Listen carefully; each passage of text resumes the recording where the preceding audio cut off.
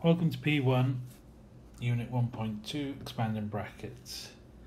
So what we've got here is essentially just a GCSE topic, just getting you back into it, as there's going to be quite a lot of algebra in this course, and it's about expanding brackets. So if you can't remember, what you need to do is everything in one bracket, so every term in one bracket needs to be multiplied by each term in the second bracket. And the easiest way to do that is to start off with the first term x multiplied by 2x, so that'll be 2x squared. Take that first term and multiply it by the second term in the second bracket, so minus 3x. Now, what I do then is I take the second term in the first bracket and multiply it by that first term, so 5 times 2x is positive 10x. Take this first term and multiply by, second term multiplied by the second term, 5 multiplied by minus 3, minus 15. And then I just need to simplify, so I've got 2x squared minus 3x and plus 10 is going to be plus 7x, and I'm left with my minus 15. Now it doesn't matter if there's more than two terms in the brackets, still exactly the same process. So x times my 3x, x times my 2y, and then x times my minus 8. So that would be 3x squared plus 2xy minus 8x. Equally along the bottom, I'm going to do 7 times 3x, 7 times 2y, and then the 7 times the minus 8.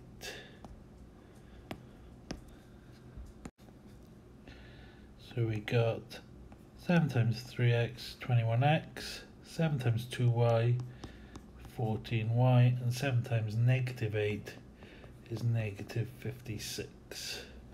And then all I want to do is collect my like terms, so simplifying where possible. So we've got 3x squared, it's the only x squared there. We've got 2xy, we've got the minus 8x and the plus 21x. So we can simplify that one there, so that's going to be plus 13x. And then I've got my plus 14y and my minus 56. I probably normally would have actually put the 2xy here in the middle, 13x here, so then I've got my x powers descending into xy and then into y, but it doesn't really matter. Expanding squared brackets, so a lot of you will know this, you can write this as two brackets and then you can multiply just as you did previously. Leave me 4x squared minus 10x minus 10x plus 25, and then simplify into 4x squared minus 20x plus 25. But that is a little bit longer. What you want to do is you want to get used to this, so when you're doing this, it's quite simple. Square the first one,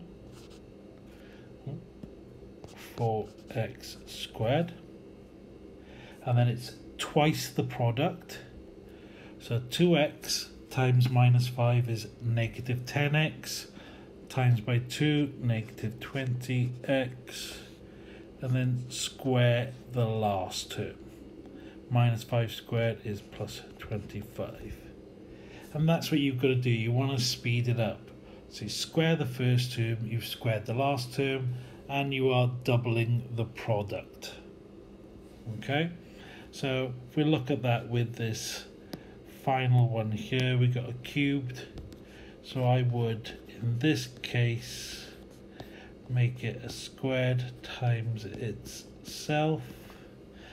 There is other ways of doing this, but this is, in this case, is probably the quickest. So we've got 4x squared, square in the first term, double the product, so 2 3s are 6. So this is minus 6xy, doubled is minus 12xy, and square the last term. And then we want to multiply that by my 2x minus 3y. So it should be quite straightforward. Multiply everything by 2x, so we get 8x cubed minus 24x squared y plus 18xy squared. And then multiply by the 3y minus 12x squared y plus 36xy squared minus 27y cubed. I'll just sort that bit out. That's better. And then let's simplify.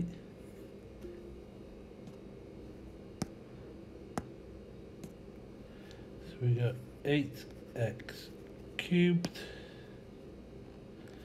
minus 36x squared y plus 54xy squared minus 27y cubed. And then we are done. Here are 8 questions for you to try yourself. Pause the video now. Here's the answers to questions 1 to 6. Pause it now. So to find the shaded area, we need the area of the rectangle minus the area of the square. So we set that up first of all. Area rectangle is length times width.